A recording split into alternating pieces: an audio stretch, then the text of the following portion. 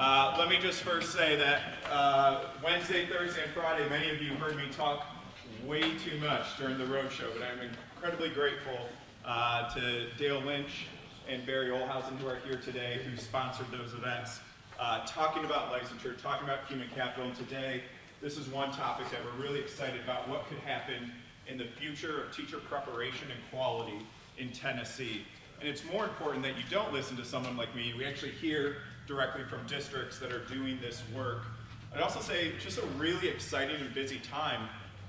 Today, I know the TOS board and the Superintendent's Executive Committee heard about the new strategic plan, which will be sent to all superintendents today, as well as be announced publicly tomorrow at the LEAD conference. And so we just have a lot going on. I'll be presenting tomorrow at LEAD as well as TASP on Thursday, and that is why I'm looking forward to resting my voice today. But we're really excited to have you all here. I also just want to point out one thing when we talk about last week at the roadshow about listening to districts. Thank you so much for coming here today. I know it was difficult for parking, and because of the roadshow last week, one thing that the Human Capital team is committed to moving forward, all future TDOE events from Human Capital will always be at districts moving forward. That way, not only are we constantly reminded about the students in our schools, but there'll be better parking, easier to access. So I just want to point that out. I really appreciate you all coming out here today. And another rationale for the scheduling of today was that with the LEAD conference tomorrow, we knew some folks would be here in Nashville. Typically, we want to make sure more of our events are out in the field where our districts are doing the work. So with that said, thank you very, very much for coming here today. And I'd actually like to kick it off by sending this over to Sean Imperatrice, the Chief Academic Officer for Clarksville Montgomery, and Mason Bellamy. So thank you. Okay, welcome. How many of you were at the TOS conference? Okay, so we're going to do a short overview of the TOS conference because this meeting was requested based on feedback from the TOS conference. So I'm not going to go into great detail on these slides, but I do want to introduce them.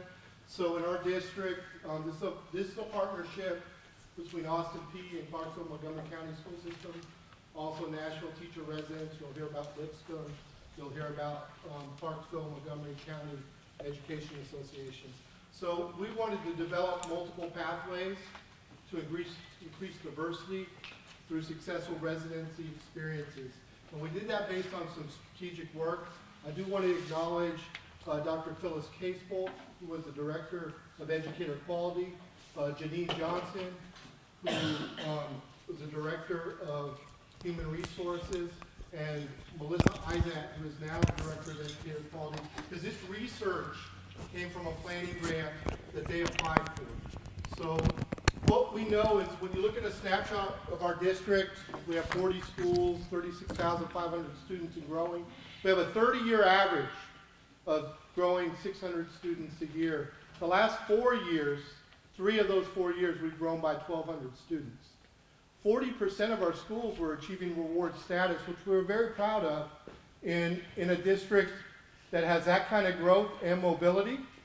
But as we entered this strategic work, we were purely looking at how we increase diversity of our teaching task force. But what happened was, as we're in the middle of this work, the teacher shortage hit us. We're one of the 5 biggest districts in the state, and I think if you're in that area, you're probably experiencing some of that right now. So we have 2,100 teachers. 16% of them are ethnically diverse. And we were 30 teachers short in 2018-19. 16 teachers short this year, but that's only because we did some initial pipeline work. We would have been 80 teachers short this year. If you look at those big districts, you can compound that shortage every year.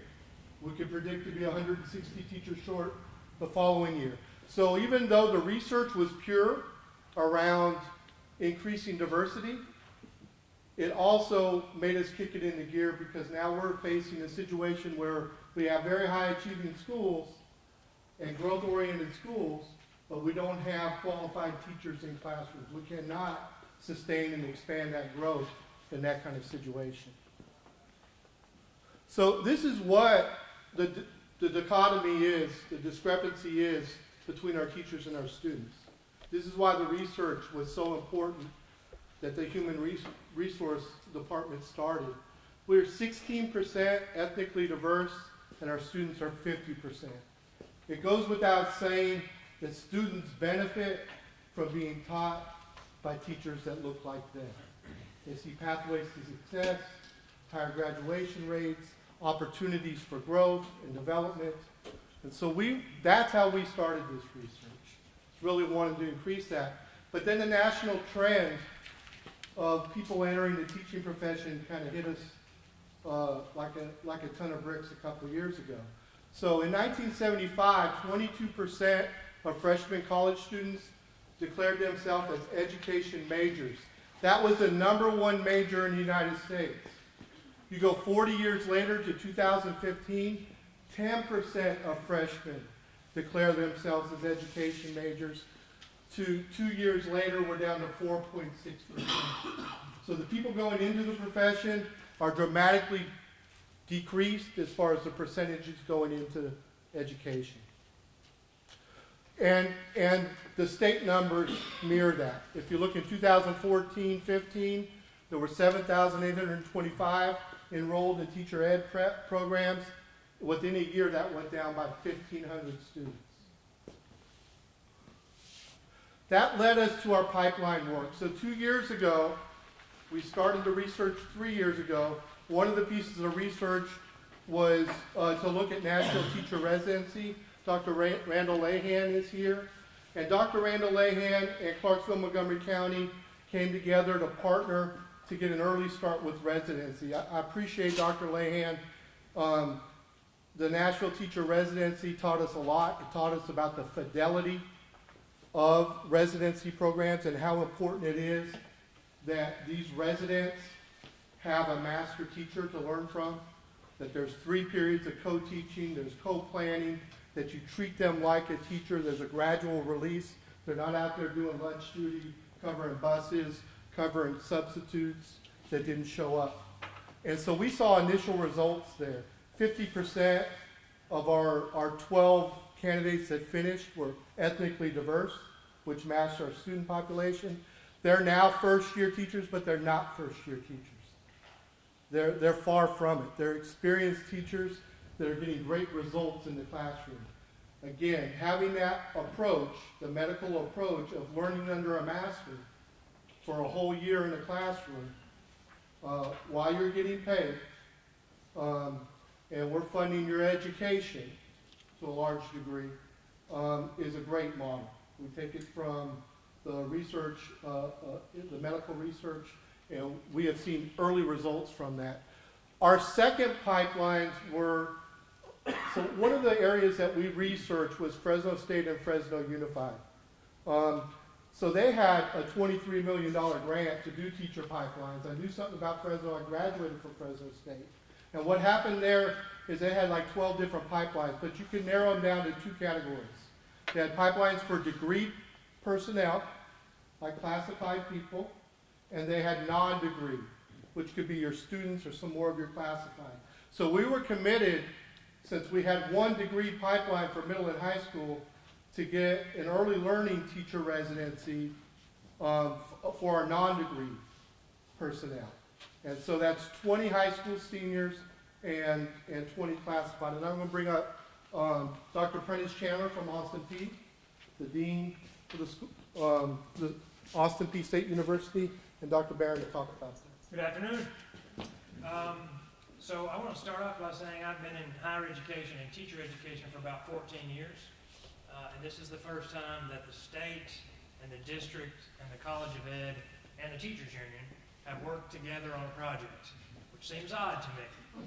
It seems that we're all sort of going toward the same goal, but we go at it sort of in isolation. So that's the first thing that's a part of this project. The audience for this obviously is school districts, right? That's the people in the room. We're going to have a follow-up meeting in December where we're going to invite colleges of education to hear this talk and think about how they might go about this work. Dr. Barron and Dr. Brewster and I are the representatives from Austin Peay. And so our part of this presentation is pretty small. But I would like to, for the district leaders to think about how it is that you think about partnerships. I would probably have a hard time finding someone in this room if I were to say, do you do partnerships with your local university? Most of you would say that you do, right? And so one of the shifts that we've made in the College of Education at Austin Peay is thinking, we sometimes call it the little P and the big P, little P partnership, big P partnership. Little P partnership is what most folks do most of the time in colleges of education. It's traditional, it's historical, you tend to do it with the people that are right around your university, and a lot of times it involves, I know who you are, you know who I am, you can pick up the phone and call us when you need a SPED teacher or a math teacher, and we get along and we meet once or twice a year. Little P partnership. Big P partnership is something that we do, we are doing with this project, and before I get too much further along, when we meet with the EPPs here in about a month, one of the things I'm going to say to them is that none of this would have been possible without our president and provost signing off on it. So if you try to do something like this with a university, oftentimes it's above the dean's pay scale. I'm saying, so if a lot of this gets approved, a lot of times it's the president of the university. Big P partnership is something completely different. You need those relationships, you need those little P components. But the big P, I like to conceptualize it as thinking about getting at persistent issues, persistent problems in education. Universities that have teacher education and school districts are notorious for complaining about the same problem for decades at a time. And we sort of tweak and we hit around the margins and we try to fix it, but we never, I say we collectively, colleges of ed are to blame to really getting at the heart of the structure of the problem. This project that we have going on does that. And so we are getting at teacher diversity, which I would guess is in most of your strategic plans. Workforce sort of pipeline, do you have enough teachers issue, right? And then the other one that seems to always be a persistent problem is getting enough folks in high needs areas. And so what we've done with this project is gotten at all three of those structural, persistent problems in education. And I hope you can see the distinction between little P and big P. Right? It's not like one is good and one is bad, but one gets at the margins and one gets at sort of the heart of problems. It's a sort of solution approach, orientation. So this project, as Dr. Imperius has already mentioned, we found a way to send 40 people to school for free. 20 are EAs that were already working in the school district, and 20 are traditional age students. Because we want to get these people into the field as soon as possible, we took, at the university, we took our 4-year plan and made it into a 3-year plan. It's not less coursework, it's just accelerated through the summer and some other sort of adjustments. We also found a way, thanks to Dr. Brewster, raise your hand, Dr. Brewster, to do a dual license. So the school district said they needed early learning, but they also needed people who had an endorsement in special education. So we made that happen. I mentioned before that this is tuition free. They'll have a worksheet on that later, but the other half of the tuition was covered by the university. That's where, when you talk to deans in your neighborhood, that's going to be something they'll need to talk with their president. I'd be happy to explain how we did it offline. If somebody wants to have that conversation with me afterwards, I don't want to have it in front of everybody, but you can talk to me about how much it costs and how we did that too. All of these people will be employed by the school district during their 3 years in our program. So instead of coming out traditional where you have 1 semester of student teaching and then you go into the workforce, these people will be receiving their education and be working in the schools for 3 years. So it, in effect, becomes a 3-year residency model.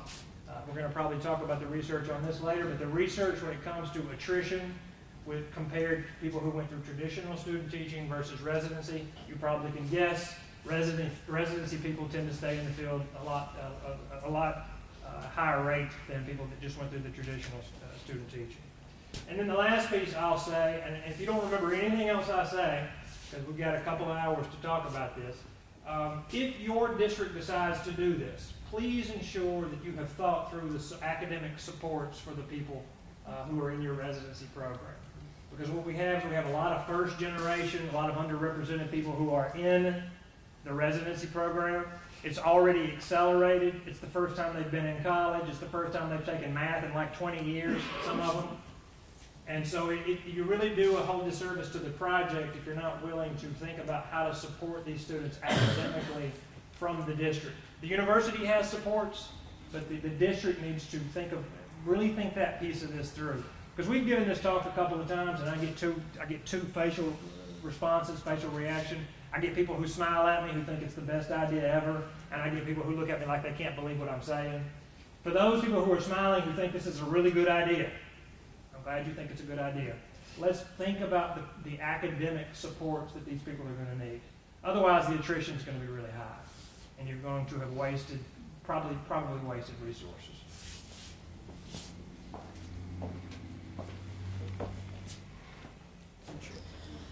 So to talk a little bit about, we've already spoken about where we are today. So we have 10 to 15 NTR folks coming out of these pathways each year that's helping us fill that void. It's how we went from 30 open positions last year to only 16 this year, using those programs, even though the shortage has worsened. Our APSU partnership is going to produce 40 licensed, dual licensed teachers, but that's going to happen every 3 years because it's a 3-year residency, right? So right now we're not feeling the help from those 40. That's still 2 years off in the distance for that graduation date. And then that costs us to do this about $1 million out of our GP fund. And so that's something that Montgomery County and our director of schools walked in a little bit ago, Mr. House. Our senior leadership team decided that was an investment worth making. And so this program's about $1 million it's currently costing us. What we're going to in the future and what we're here to announce today, and I'm going to kick it up back to David here in just a second to talk a little bit about how we expand this work without expanding the budgetary requirement of this work. And that's what's really exciting. So we'll continue on with our pathways with our NTR residents. That's been a promising avenue. We'll continue that partnership. We look to add an APSU pipeline every year now. So that 2 years from now when that first cohort's graduating, every year after that, 40 more people are graduating. And those 40 people are entering our workforce every year. And then we've got Lipscomb in the room with us. Dr. Vanessa Garcia and Dr. Deborah Boyd are with us from Lipscomb University, announcing a partnership with us today that we're particularly proud of as well. And that will be for degreed residents. They'll go through a shorter residency and come out with a master's degree at no cost to themselves, dual certified as well, and be ready to step in right into our classrooms as well. And I know I became certified through a similar program, and I definitely did not get that paid for by my district. And so I may look at going back and adding a second master's degree at this point as well. But that's going to represent approximately $3 to $3.5 million invested into this program with minimal GP impact. The first $1 million we've already got earmarked. We had to make a 3-year commitment for that. The additional $2.5 is what we're here to announce today and explain how we're going to get after that money without it impacting our GP budget. There'll be some kick in from title funds. There'll be some kick in a couple places, but it really will be a very minimal impact to the GP budget when you're planning for these residencies. And so that leads us to our new graphic. You've seen the one we're currently working with, and this new graphic now represents twice the amount of degreed pathways. We've added in our LTR with our partnership with Lipscomb. And we've doubled the amount, which will, over time, we'll add a third cohort over here as well, so that every year we've got 40 students graduating with our partnership with Austin Peay. So we have our early learning teacher residency currently ongoing, and then we're going to have an elementary middle teacher residency. And again, both of these programs are going to have dual certified people coming out, and currently what we are showing is that our diversity rates are significantly higher than our current workforce, between 40 and 50%, where our workforce is currently 16. So we're getting at that problem as well. And so that represents our significant investment into the future going forward. And I'm going to turn it over to David for a second and let him talk a little bit about how we're going to do that. And then we'll jump into the fiscal modeling that I know you see in your handout in front of you there. Thank you. Yes, sir. So one thing about being new to Tennessee and about being new to this role is that I know the best ideas come from those already working here. I come here with over a decade of district experience, and I know districts innovate better than the state ever could. And so that's why when I came here, and Sean pulled me aside and he said, you know, David, there's a way to do grow your own with existing funds that already are available, with that minimal impact to the general fund. I was like, well, tell me more. How do I do this? And so they pulled me aside and they showed me what needed to be done. And so with that, we found out that by leveraging the commissioner's waiver authority on class size averages, there would be a way to make this work become more sustainable. And so with that, I'm grateful that when I had the opportunity to share this with Commissioner Schwinn, she said, that just makes sense. I don't understand why we aren't already doing this. And so we were able to approve, when you think about how did Clarksville be able to reinvest $2 million into this work, it's solely through class size waiver flexibility. The other thing we heard from Gatlinburg was what you all just saw was pretty much a very expedited recap, and I appreciate the brevity. But the thing that we need to talk about now is, okay, so you're giving us options potentially of class size waiver flexibility. Now, how do we make this work? We need more time focusing on that fiscal modeling. And so the rest of this session turns into that. What are the actual getting into the weeds, the nitty gritty of how do I make this work for my district, as well as what are the things that I need to be thinking about in addition as I consider launching this new initiative in my district. And that is where I'll be turning back over, but also please know that myself and Josh Mason from the state perspective are here to provide technical assistance moving forward, because we're really, really excited about where this could go and what this could mean for a new generation of future teachers. Thank you, guys. Thanks, David.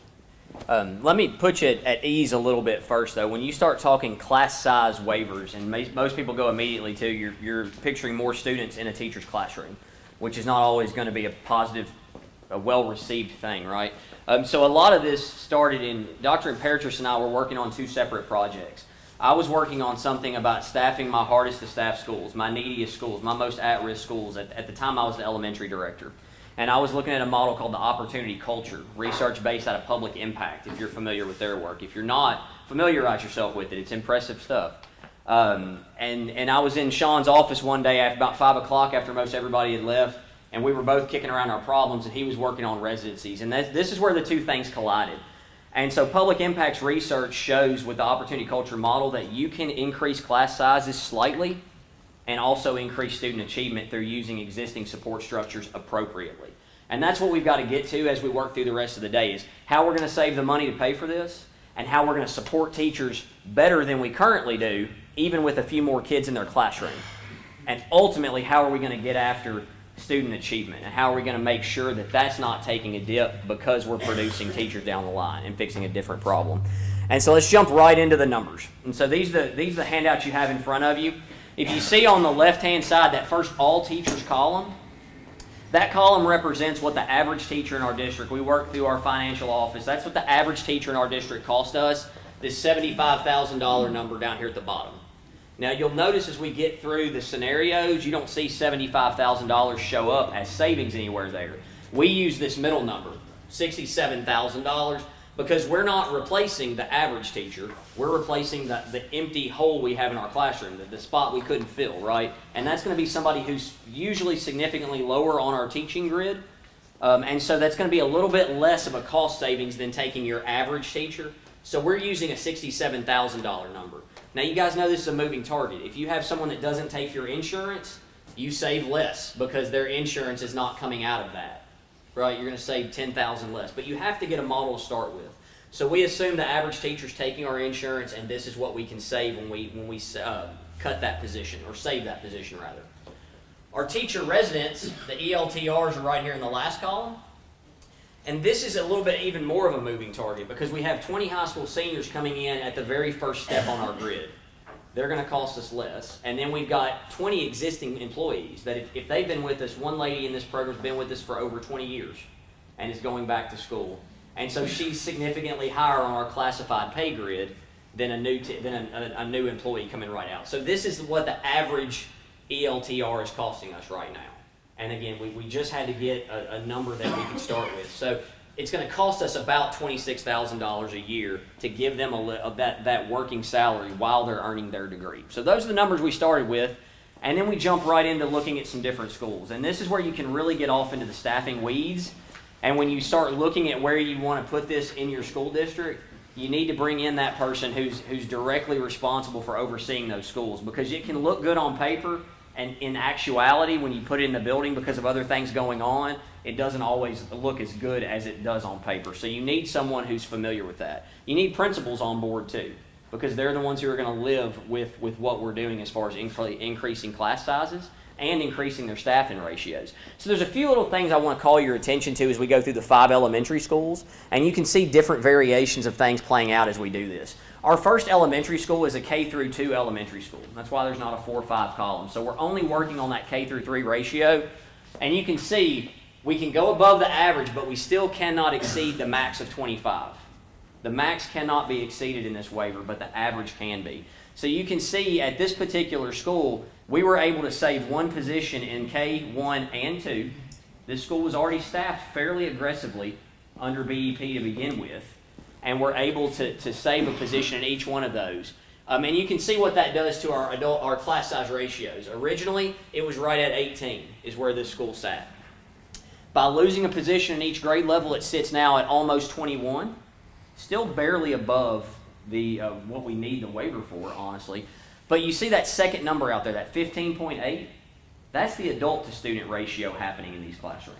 For every one of those teachers that we took out of the mix, we added 2 early learning teacher residents to the mix, or 2 residents of some type, right?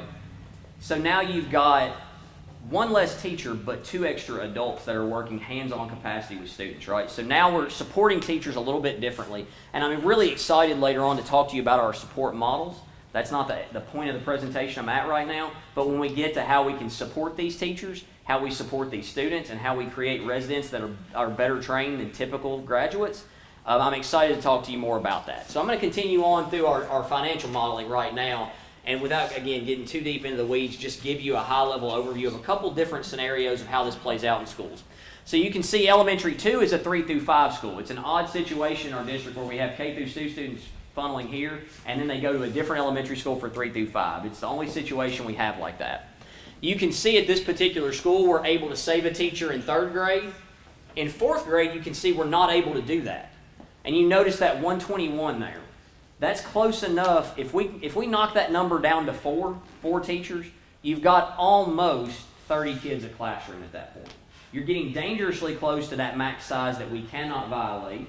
So if enough students move in during the year, we're going to have to place a teacher there anyways to not violate that. But you're also getting to a place where we just feel like that's a little over where we want to be responsible and support the teacher. Because at the end of the day, we don't want to create a different problem by solving the teacher shortage problem and the residency problem. So that's one where, as the elementary level director, I said I would not try to save that position there. It doesn't seem responsible to me to do that in that particular place. In 5th grade, you can see we can absolutely do it. They're at 101 students currently. Now, this is all based off spring projections, right? So how many kids actually show up in August versus what we plan for? You may have to be flexible. If kids move, which we're a mobile district, we have military PCSing in and out all the time. We've got to save ourselves some flexibility and know that just because we put it on paper in May doesn't mean that that's what actually needs to happen in August. We may have to move things around within these schools that we've applied for the waiver. So you jump down to an elementary 3. Now we're looking like a much more typical elementary school. About 600 students in this school, all 6 grade levels. You can see we're able to save a teacher in K and 2, but not in the other 4 grade levels. Because again, their staffing is so tight and so small. Look at their 4th grade numbers. They have 3 teachers with exactly 75 kids. If you pull a teacher out of there and they have 2, it's just not doable, right? So that's not a place we can save at that particular school. You start to look at elementary 4 and 5. These look more like the typical elementary school in Montgomery County. There's about 800 and 850 students in these buildings. That's about our normal size. The first 2 were obviously quite a bit smaller because they were K2, 3, 5, and then that 3rd one was a magnet school that only has about 500 or 600 kids in it, okay? So these are typical looking elementary schools in Montgomery County, and you can see we're able to save 4 positions in each building. 1 in 1st, 2nd, 4th, and 5th, 1 in K, 2 in 1st, 1 in 4th. That number got past me before it went to the printer. That number should actually be 268. It's correct down here, but not up there. So my apologies on that. But you can see where we're saving in these particular schools. The only one I'll call your attention to here is elementary 4. And look what's going on in their 4th grade. Those numbers are starting to creep up there. 137 students with 5 teachers. That's going to put about 27 and a half, or 27 in a couple classrooms, 28 in a couple classrooms, right? That's a full classroom in a high needs environment of 4th graders. That being said, we do believe from the research out of Public Impact happening in Charlotte, Mecklenburg, and Opportunity Culture, that with the right leads in that grade level and the right supports, that we can support that school and those students in meaningful ways and actually improve our outcomes.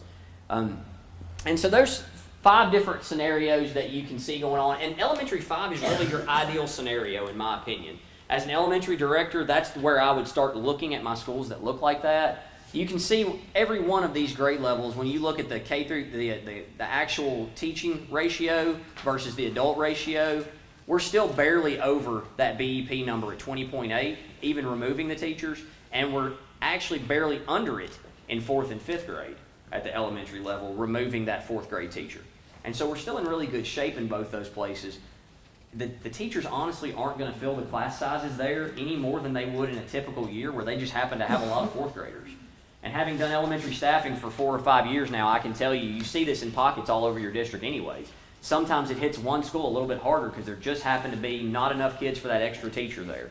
And so it's happening in elementary 5 here, and they're still going to wind up with an additional, let's see, an additional 8 ELTRs or EMTRs running around their building next year helping support students. And so you can see our total for the elementary level, we saved 15 teaching positions, a little over $1 million saved that would funnel right back into their education, and producing 30 residents. Now, the last disclaimer I'll give is obviously that's still representing our local portion of BEP dollars, right? I'm not saying that we're going to save $1 million BEP dollars because the BEP is not fully funded, right? But it's still that is still considering our local portion of BEP dollars, which I still consider to not impact the GP budget because those were positions we were having to pay for anyways. They're positions we were budgeting for anyways. So I do feel like that's an important disclaimer as well. And I'm going to turn it over to Dr. Imperatrice to talk about middle school model, and then we'll jump back into supports here in a little bit, which is really where the rubber meets the road. Okay.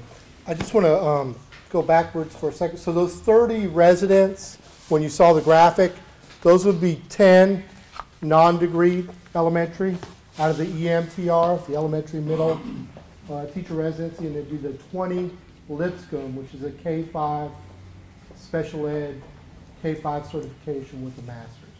That's what that represents, okay, as far as our pipeline work goes. I also said the way we came up with these numbers is we rolled up our numbers, plus in those particular schools, the percentages of increase or decrease we've seen in the past couple of years. Okay, so we applied all that to get to our numbers. Okay, so middle school's different. We have teams in middle school. Sometimes you just can't pull a teacher, or it's not advantageous to do that. So I'll lead you through the middle school. So this first middle school, you'll see that, 6th grade is one of those when you have teams, you live with the number of teachers you have. That they go by a different class size ratio, average class size of 25, not to exceed 30. So we were able to pull 3 teachers out of that first middle school in 6th grade. Now, the adult ratio that you see in 6th grade, so it goes to 21.6, but the adult ratio goes from, the 6th grade ratio goes from 21.66 to 26. And the adult ratio goes to 22.9. But the pathway we're talking about in the EMTR, those are math or science teachers with a dual certification in special ed. So you won't see that adult ratio like elementary go down across that grade level. You'll see it in math and science. Okay, so I want that disclaimer. Okay, the next middle school is a very small middle school for us. It's our smallest middle school. But we're able, in the 6th grade, to take 1 teacher and replace that with 2 residents. And again, you'll see those of you that have staffed for middle schools, 12s are a good number for teams, 10s are a good number. This one's 9.5. Anytime you can get a 4 or 5 person team for your core is a good number. Okay, so when we looked at staffing, we put best practice in middle school into this staffing. So middle school 3, again, you can see we can take 2 out of 6th grade, and that ratio goes from 23.76 to 26.93. We can take 2 out of 7th grade. We can take 2 out of 8th grade. Significantly impacting the school and the number of residents. This particular school has had NTR residents in the school and can't wait to do this with a 3-year program because of the experience they had with Nashville teacher residents. Okay. Middle school 4, you can see, again, we can take 2 out of 6th grade, and that's all I really wanted to touch when you look at those numbers. And then middle school 5, 2 out of 6th grade, and that's all we wanted to touch. So we pulled 15, utilized 15 teachers in middle school for a total of 30 residents for another $1.5 million. So here's the budget. So what we're committed to, and the reason we got this waiver is we said any money that we generate from reducing the teachers goes right back in to grow your own, every dollar. So obviously 60 residents is the biggest cost. At $26,000, you're talking about 1.56. The APSU tuition for the 10 elementary and the 30 middle school, this is per year, over 3 years, is $137,000. The Lipscomb tuition for the 1 year is $274,820 for the 20. These candidates, although I know that David Donaldson's going to work on residency programs and praxis tests, I know he's going to work on that, but right now they have to take praxis tests. Someday in the near future they may not have to, but right now they do. And so we pay for their praxis tests, we pay for their praxis support. And then when we talk about wraparound support for them at the college level, we've contracted with AVID, and I want to introduce Dr. Roz Evans from AVID. Raise your hand, Roz, in case anybody wants to speak to you. And so what AVID does is provide the college support. So if you have AVID in your elementary or high schools, what you know is they focus in 4 areas. First of all, they focus with first-generation, ethnically diverse students. And in a high school, they try to expose average students to above-average classes with tutoring support. And the areas they provide tutoring support is in focused note-taking, critical reading, okay, and structured writing. So if you've ever been a first-generation college student, I know I was. Where did I struggle? I took notes on everything, right? I highlighted everything, and I did not know how to start a paper, right? The 4th area that they look at is inquiry-based tutoring support in areas that they have lab requirements in either reading, writing, or math in the acceptance in their college, okay? So they support in those areas. And I will tell you this, as we get to this, you can't invite first-generation, ethnically diverse students to college and not support them. That's criminal. Right now, our average scores in our U.S., we've taken 2 classes. The average scores in their U.S. history are above the average of Austin Peay, but that's with a lot of support.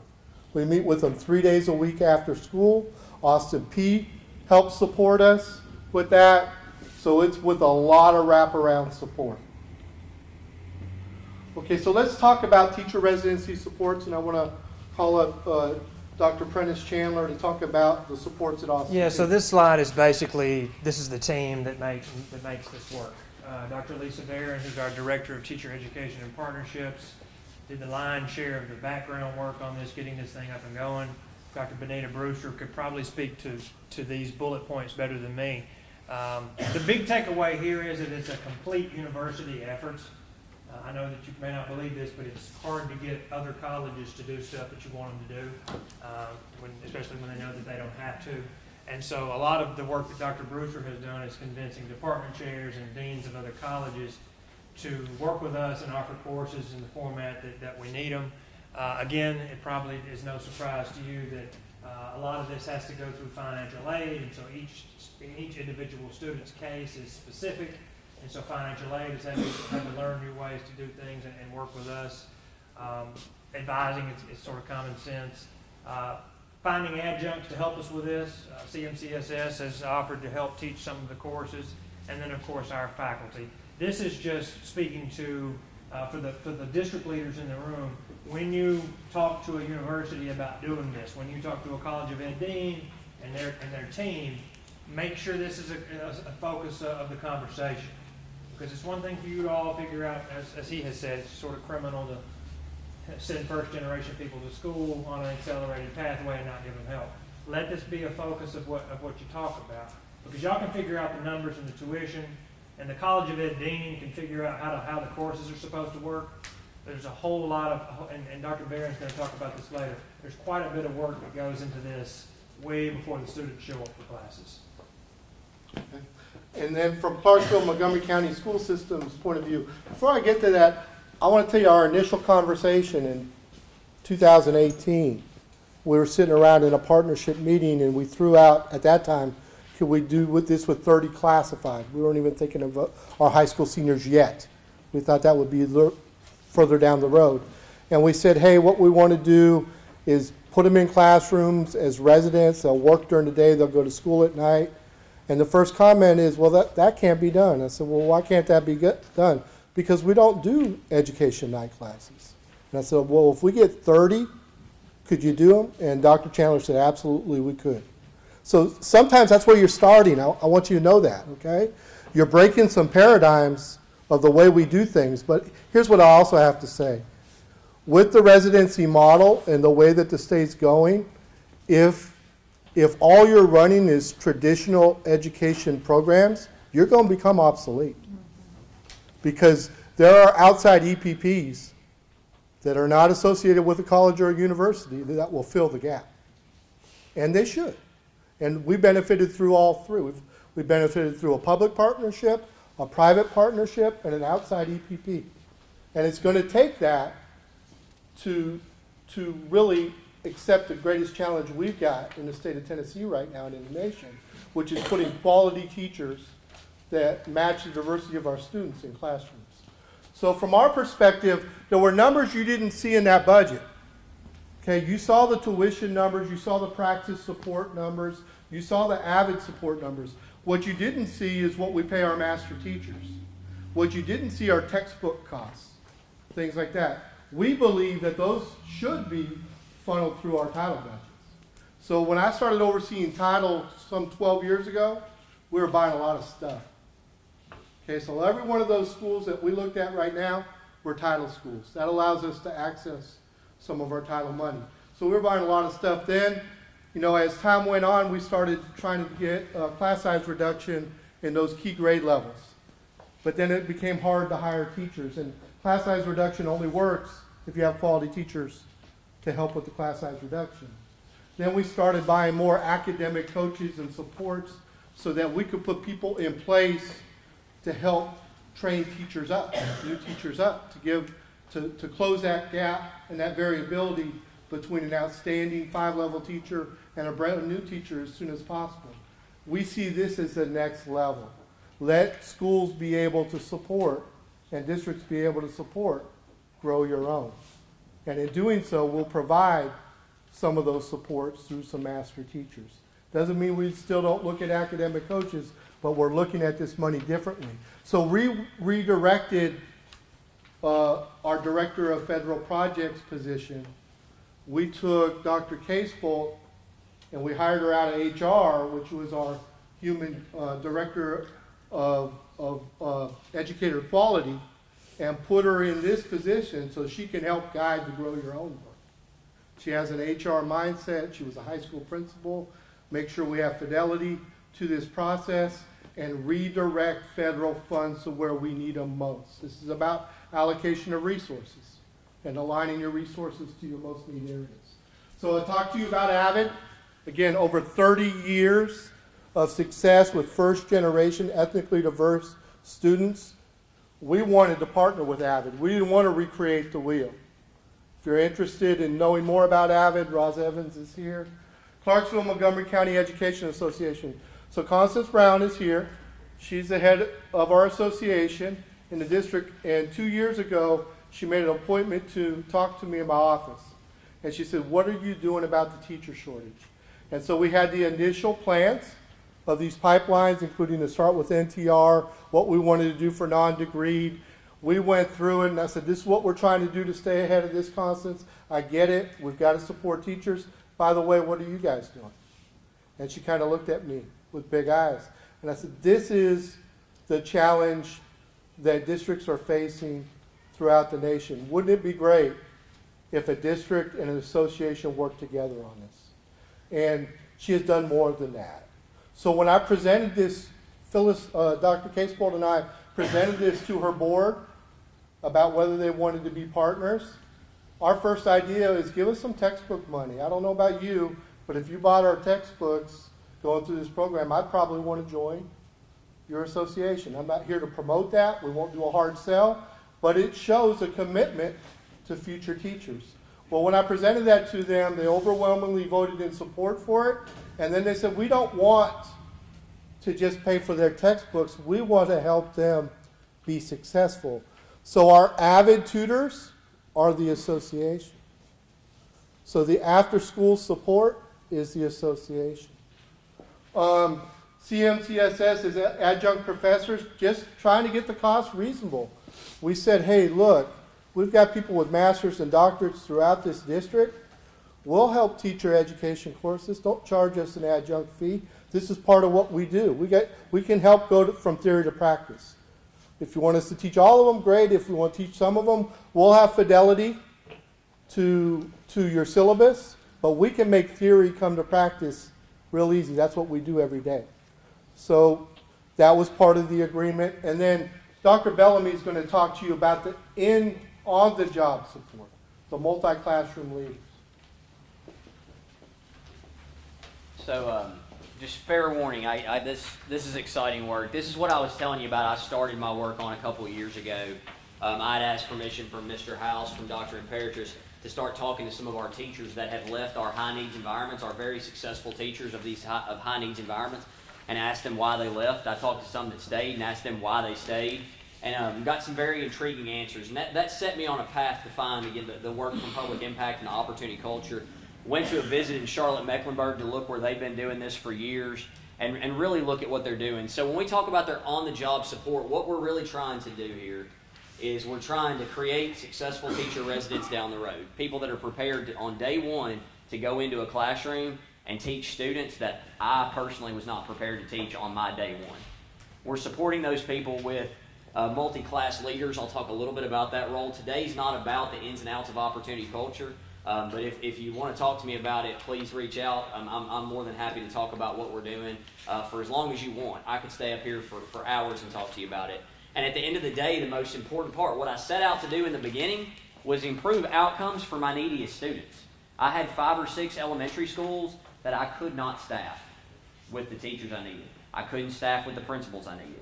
When it really came to a head for me is when I had one school open that every principal in my district applied to transfer to, and I had a needy school open and not a single one applied. And that's what really, as the elementary director, just kind of stuck right here. And I knew that there was something I had to do different, or I'm never going to break that cycle.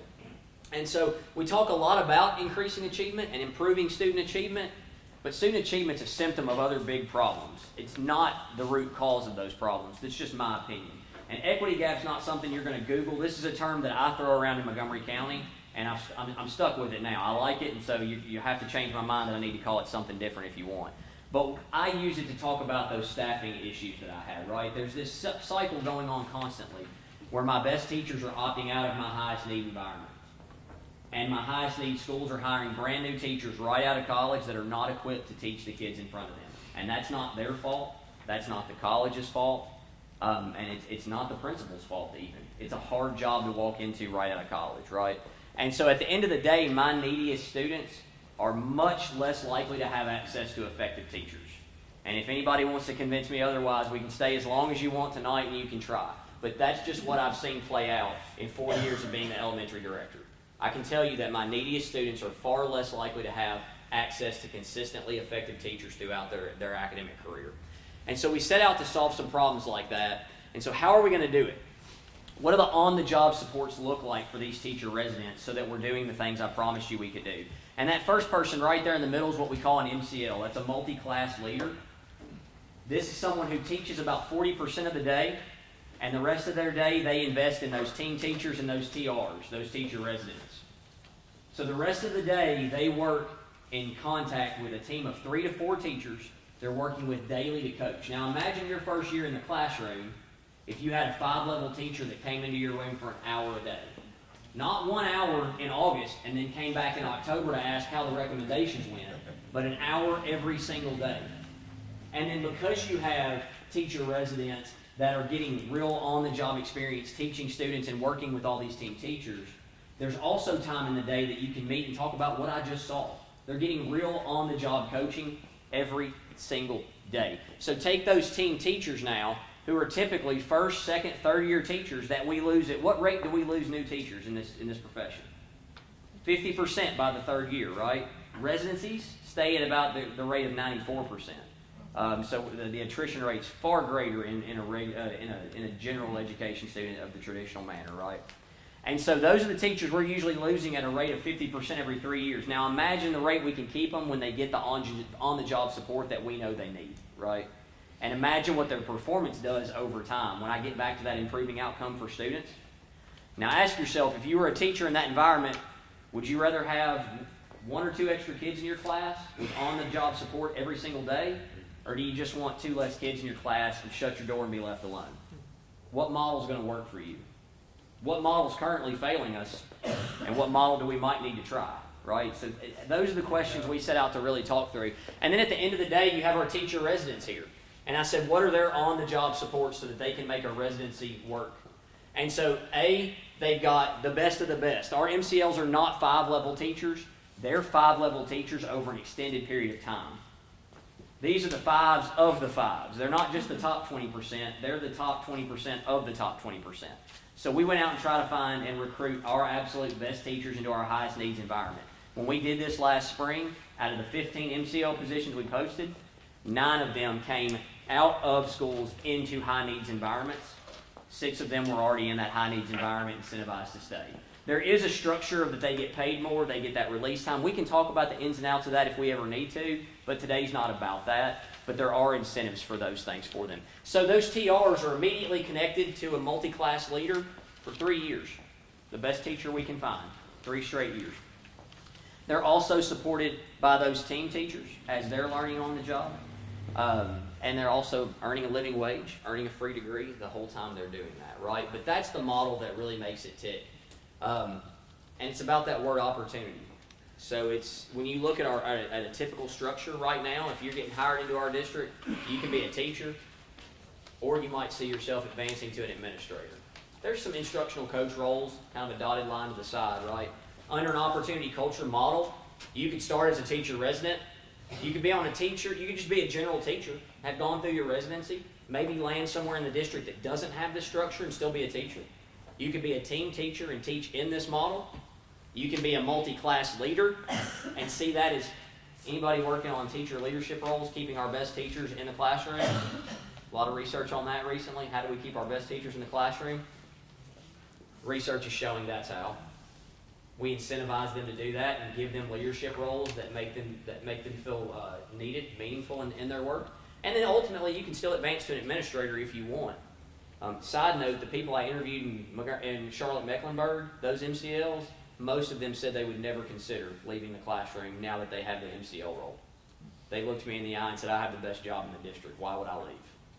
And so that's the heart of teacher leadership. That's what we want these people doing, right? And what kind of model is that setting for all these people working for them?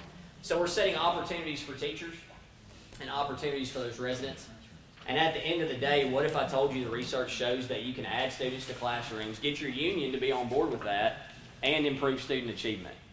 And we don't have we haven't been doing it long enough to tell you how it's working in Montgomery County right now, but Public Impact has looked at the results from Charlotte-Mecklenburg, and they're very promising. So you can see teacher effect sizes jumping up when they work on these teams, and those of you researchers in the room know that the teacher effect size of that jump, you know what that does to student achievement, right? Which again, student achievement is a symptom of bigger problems we're trying to fix here, those staffing issues, the access to consistently effective teachers. The person in front of that room matters more than anybody. So ultimately, at the end of the day, we're changing opportunities for our students as well. And so they're going to talk about the timeline of how we pulled all this off in a little bit. I know I've thrown a lot at you about opportunity culture and that residency support, and I'm sure I haven't answered all the questions you have. So I'm available after this or through email or anything I can do to help that. I'd really love to, I'm a champion for thinking outside the box and for this model in particular, and watching it take off since August of this year and see stories of how it's changing teachers. Last personal story I'll tell you, we have a teacher that was this close to being non-renewed last year. Honestly, the reason she wasn't is because we couldn't replace her. There's not somebody in the pool to replace. 5 years ago, she would have been non-renewed. They gave her an extra, one more chance. Her first observation after working with her MCL every day for the first 2 months of the school year, all 4s and 5s. And that came from my best principal in the district, who actually just became the elementary director after I vacated that role. Not an easy person to get 4s or 5s with. But that MCL has changed that teacher's life. She's changed her trajectory of her career. And ultimately, think about all the students that person's going to teach for the next 30 years of their career. That's a person we would have lost. That's now a 4 or 5 level teacher inside of 2 months in that dynamic role. And so at the end of the day, we're increasing diversity. We're hopefully increasing student achievement. We're producing residents that are better equipped to teach our kids, creating leadership opportunities for teachers, and all doing this with a net cost of $0 extra to our GP budget. If I can't sell you on being interested after that, then I probably can't sell you. So I'm going to turn it over and let them talk about the timeline a little bit more. And again, I'd love to talk to anybody else that wants to know more about that particular model. Okay, I want to talk to you a little bit about the timeline. I'm the Director of Teacher Education and Partnerships at Austin Peay. And a lot of what we started in 2017 is built on the foundation that Susan Jones and Michael Derline and their team created for us, the structure that they created in working with our partnerships. You see all this work, and it's kind of like Dr. Chandler was talking about Big P and Little P. You see this work and you think, man, that's awesome. But I'm telling you, this level of partnership work wouldn't have happened if we hadn't had the foundation that was established starting in August of 2017. Dr. Chandler became dean about that time. I was the director of teacher education and partnerships. We had new leadership in the district. A lot of things were happening that caused our conversations to be different. One of the first things we had to do in developing these partnership relationships that led to this level of work, and it's something that I would encourage you to think about as EPPs, as you are LEAs, as you're working with each other, is how do you get to this level of partnership before you jump into this type of work? And some of the things we did, and not only with Clarkson Montgomery County, but also with our other districts, the Cheatham, Robertson, Dixon, Sumner, Stewart, are our partners, is that we had to redefine our relationship. What does our relationship really consist of? What is important? And how do we get at common goals? And how do we work together? We were, Dr. Chandler says all the time, we were on the same team and we didn't know it because we were working toward the same goals, but we were working in silos. We weren't working together. And so a lot of it had to come, this seems very simplistic, but we had to just start talking to each other. That didn't always happen before. And we had to say, these are our strategic, this is our strategic plan. And then we had to listen to our districts and what did they value in the work. And then develop an honest conversation. We did a SWOT analysis, which again seems kind of simplistic, right? But it was that type of just nitty-gritty work that focused all of us on what we needed, and that became kind of like a punch list of our work going forward. And so we've been able to come back to them and say, this is, you identified that this is a need, this is how we are approaching that need. And then, again, overcoming challenges, being creative, thinking outside the box. Just because something has always been done the same way, we had to be innovative in the way that we were approaching our partnership and our relationships. So this timeline, and I know it's super tiny font, so you really can't read it at all, probably. But, but I hope it kind of paints the picture of all the things that went on before really 2018, 2019, and this school year. A lot of the really hard conversations and building that relationship and that trust happened starting in 2017. So 2017, 2018 led to this. And I think that's really important to emphasize, that there has to be, it'd be kind of like entering into an arranged marriage. if you did this type of partnership work with someone you didn't know, as opposed to go into the dating and engagement and all of that we've kind of done. So it's been a thrill for us to work with, and it's certainly been a highlight of the work that we do at Austin Peay. So Dr. Barron's right. In 2017, we restarted our relationship, and it was with a new set of eyes and values. And one of the first things that Austin Peay did was show us their report card. So I don't know how many of your districts know that your EPP colleges are getting report cards, and they're getting them on how those teachers are performing after they leave their school as far as value added in a number of areas. But the area they needed the most help with was increasing their diversity. The area we had been working on for 3 years was increasing diversity. So it was easy to start having a partnership focus around increasing diversity because it served the college as well as it served the school district. And quite frankly, the university, a district that serves a university, they're the only ones that are going to really help them increase diversity in their teacher ed program, right? And a university in town, if we feed candidates to them that are more diverse, they're going to be more diverse. I don't know about you, but we've been recruiting, outside our state for years. We hire 400 a year, teachers a year, based on our growth and our mobility. And our first year is an 89.5% or 89% retention rate, but by the end of the third year, we're down to that 50%. So we go to historically black colleges and universities, historically Hispanic universities, but you're competing against everybody else. So if you want your community to match your students, or your teachers to match your students, you got to invest in your community. That's where the data is. Okay? So that's where we were able to come together through some of these partnership meetings. Now, if you take on this challenge this coming year, if you get yourself a partner and you come back to the December meeting, which will be a lot more of planning, a lot more of this document, this is what you've got to face. From that January to August, here are all the things we had to do in order to get kids accepted to the university, to get classifieds accepted to the university, to interview our best candidates, to make sure that the classified took the Accuplacer test, to make sure that the schools that they were going to had a chance to interview and select the candidates, to ensure that we had the AVID supports in place, to ensure financial aid, textbooks, classrooms, all of that were allocated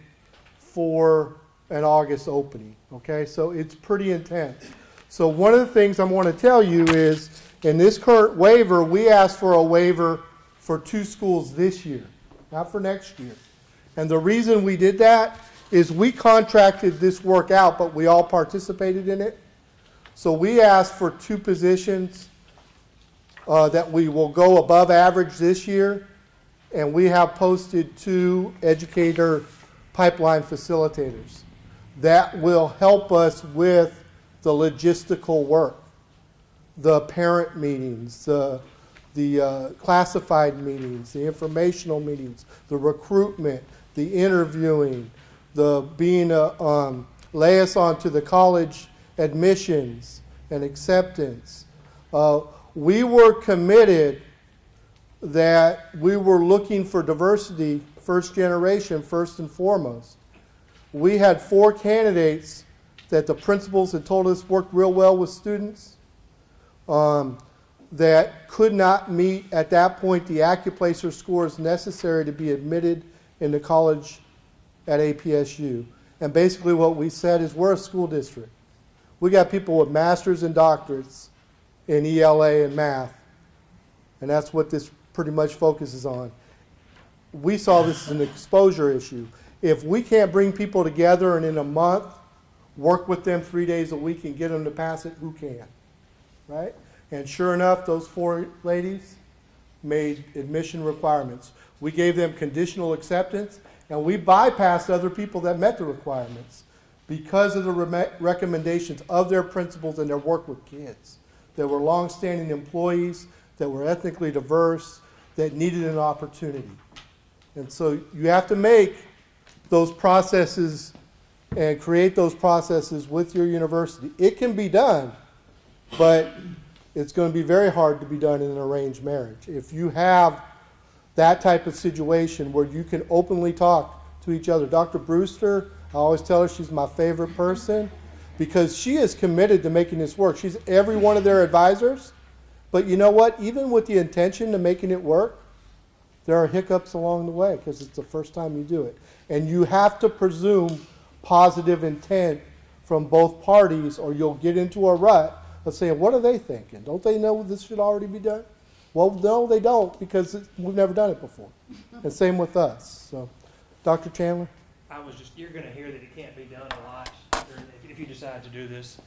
That's one of the constant refrains, or we can't do it that way, or that doesn't work that way, or we don't do it that way. You just have to find a way to make it work. You just make it work. Yeah. You got to have a commitment for both parties. So. Okay, so now let's talk about the why.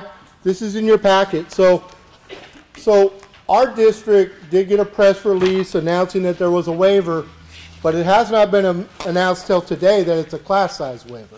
So that's being announced, and I'm meeting with Constance Brown and the association tomorrow, and another group that we have. I've got both those leaders on board. They understand the why, but it's very important that your teachers understand the why here. Because if they don't, they're going to just say, hey, you're just putting more people in our classes. Here's another thing I want to show you. When we pulled out the 15 teachers in elementary and middle school, remember, if you're going for a non-degreed pipeline, we didn't pull out everybody we could have pulled out in title schools because we have the 1 year of the 3 year, the ELTR, funded in GP and some in title. This one will be funded with the waiver. We've got 1 more year to go to make sure those high school seniors have an opportunity, right? So 3 years. It's a 3-year pipeline. I'll tell you this about high school seniors too, just so you know. The way we were able to get some costs down is you take those that have been admitted with the Hope Scholarship. You get a big financial aid break from that. So they have to keep their hope in order to do this. But let's talk about the why. Utilizes existing money to expand teacher pipeline, and it does not impact GP. The expansion does not impact GP. The first one did. Decreases adult to student ratio. Provides leadership opportunities for teachers, multi-classroom leaders. Brings local students and classified personnel into the teaching profession. You're investing in your community. Closes the diversity rate of teachers compared to the students they serve. You heard Mason talk about that. We're more close to 35-40% as opposed to 16%. And our NTR pipeline is right at 50%. Reinforces CMCSS as an innovative district committed to supporting the growth and development of teachers. If you're in those top 5 districts as far as student population go, your teacher shortage is compounding every year. And if you don't have a proactive solution to it, then all it's going to do is continue to compound. Reduces the number of new teachers CMCS needs to hire in 2021. We didn't talk a lot about that, but there's 30 less teachers we have to hire next year because we pulled out of that ratio. District and association collaboration to solve teacher shortage. CMCEA supports wraparound support and purchases some textbooks for the residents. Residencies, and you heard Dr. Bellamy talk about this, have a 93% retention rate after 3 years, as opposed to traditional student teaching that has a 50%. We were 30 teachers short in 18 and 19, would have been 80 short in 19-20. Grow your own initiatives, support putting quality teachers in every classroom.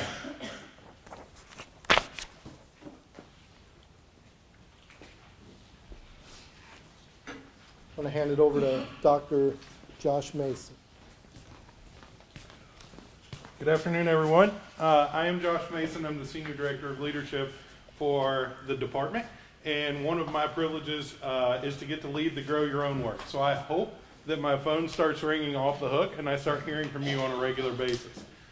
When you signed up to come here today, I assume you were wondering if you could do a Grow Your Own initiative. Now, I hope you're wondering how. So we're going to help you with that.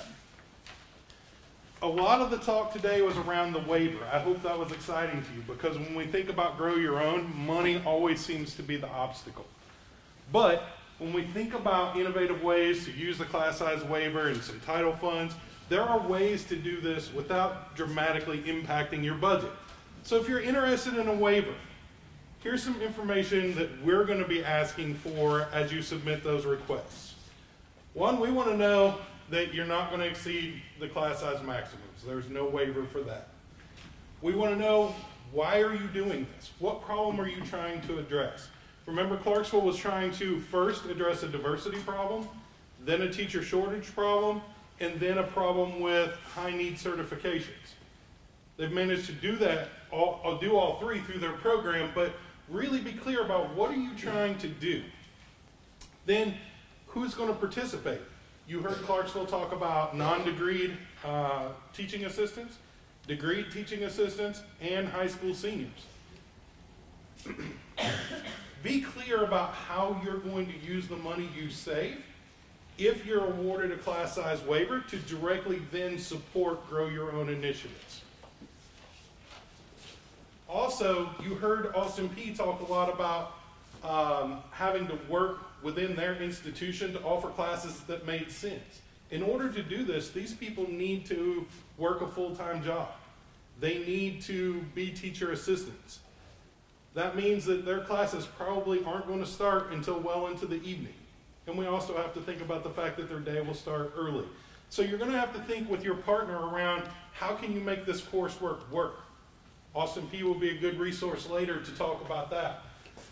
Also, what partnerships? Think of all the partnerships you heard today just to make this get off the ground. Not just Austin Peay. You've got Lipscomb, you've got National Teacher Residency, you've got the partnership with AVID, you've got the partnership with the Teachers Association. You've got partnerships all over the place to make this work. And also, we'll want to know, how are you going to support residents professionally to become the effective teachers you want them to be? And also, how are you going to address those academic supports that you heard over and over today that are so critical? Remember who you're selecting. You're selecting oftentimes people who opted not to go to school. It's probably been a long time since they were in school. They're going to need some help. I know when I went back to school later in my life, it was very difficult for me to get back into a school mindset and also balance that with work. We're going to have to help folks with that. If we really care about them and we want to help them through the program, we have to think through those things with them. Here are the things that are most important to us as we review class size waivers for the commissioner's approval.